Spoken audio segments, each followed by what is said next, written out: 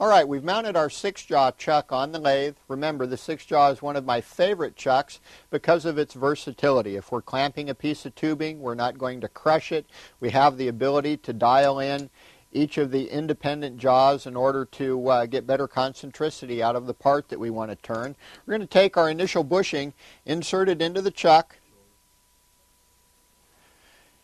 We want to leave a little bit sticking out of the front of the chuck for our facing operation when we get ready to face this part. We don't want to mount it too far out of the chuck because if we take too heavy of a cut, we can twist and torque and throw this part out.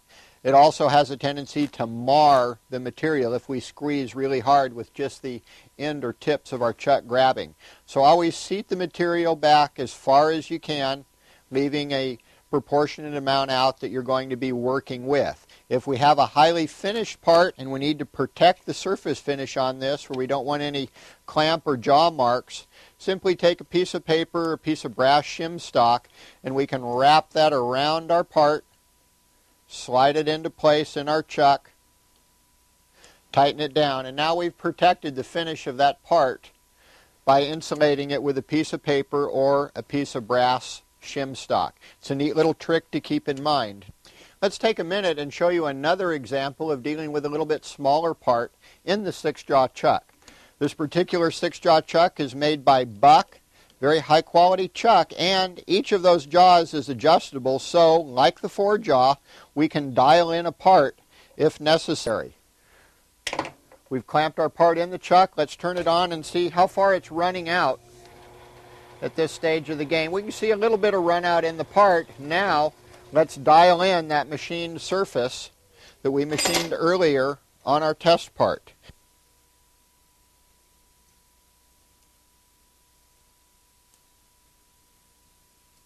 Back our cross feed out, and we'll take our dial indicator and set it on our machined surface. Preload the dial indicator. You always want to do that for the amount of run out that we're dealing with. We'll rotate the chuck. All right, we can see we've got about 4 thousandths of total indicated run out on our chuck. Now let's adjust that out. You'll see the smaller hex screws located in the chuck scroll itself, and we're going to loosen and tighten those respectively in order to dial in this part if we were to machine it.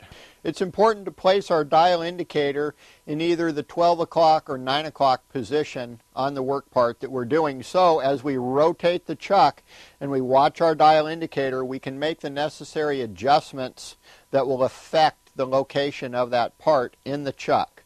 All right, so as we rotate our chuck, we're looking for the high spot on the chuck, and now it seems to be number 4. So we align number 4 up at 12 o'clock on our chuck. We're going to break that loose. You can see now that we've taken about 1.5 thou out of our run out. Okay, number 1 is showing a low spot, so we're going to tweak that in just a little bit.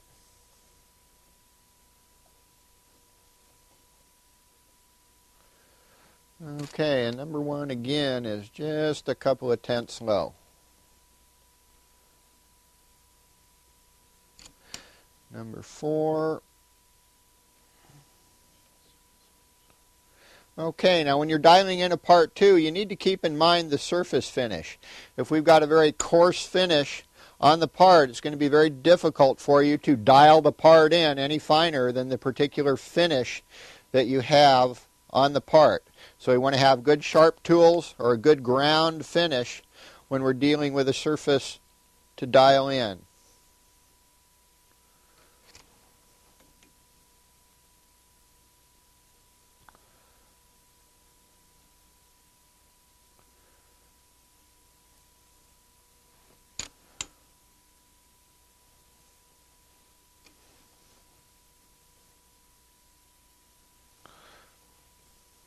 Okay, now we've dialed that part in within about 2/10,000ths of an inch. Now if we were to turn our machine on and very gently bring it up to speed, we can watch it. We've got about 2/10,000ths run out on the part, which again, close enough for most machine work that you're likely to encounter. So you can see once again the versatility of the 6-jaw. You can't dial it in or adjust the jaws as much as you can the 4. You're only dealing with a run out of approximately 15 to 20 thousandths that you're able to pull that part back into concentricity with your lathe spindle. Okay, if you're dealing with parts that you've got to dial in more than that, by all means use the 4-jaw.